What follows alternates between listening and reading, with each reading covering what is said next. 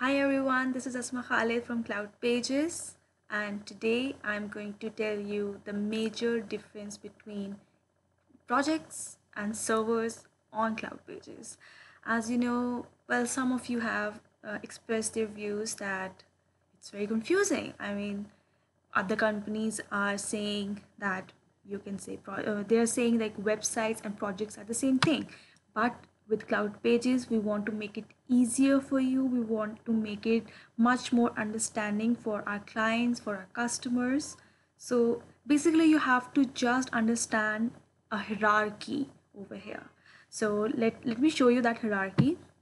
This is the hierarchy, that is, which can say projects, servers and websites. You can have many servers in one project, and then you can have many websites on one server depending on the plan that you have purchased. There are like multiple plans, like there's a agency plan, and then there's agency plan limited, there's a personal plan. But you can go through our website and see for yourself that how many servers am I allowed or how many websites am I allowed. So you can easily go through that.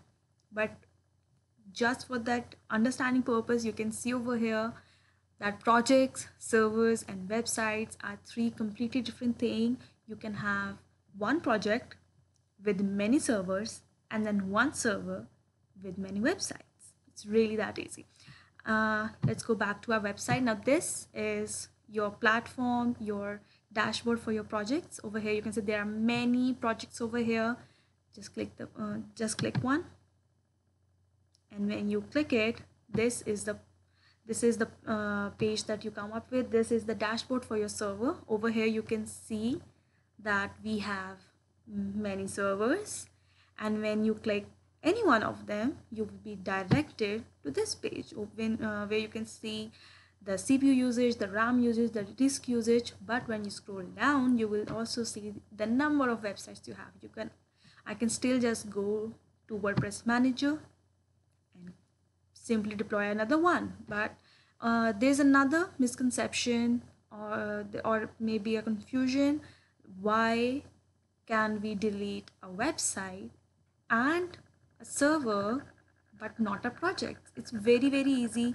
Since your invoices are stored in your projects, your billing is stored in your projects, that's why you cannot delete a project, but you can delete all of your servers, or any of your server, any one of your server, or all of your websites, or any one of your websites.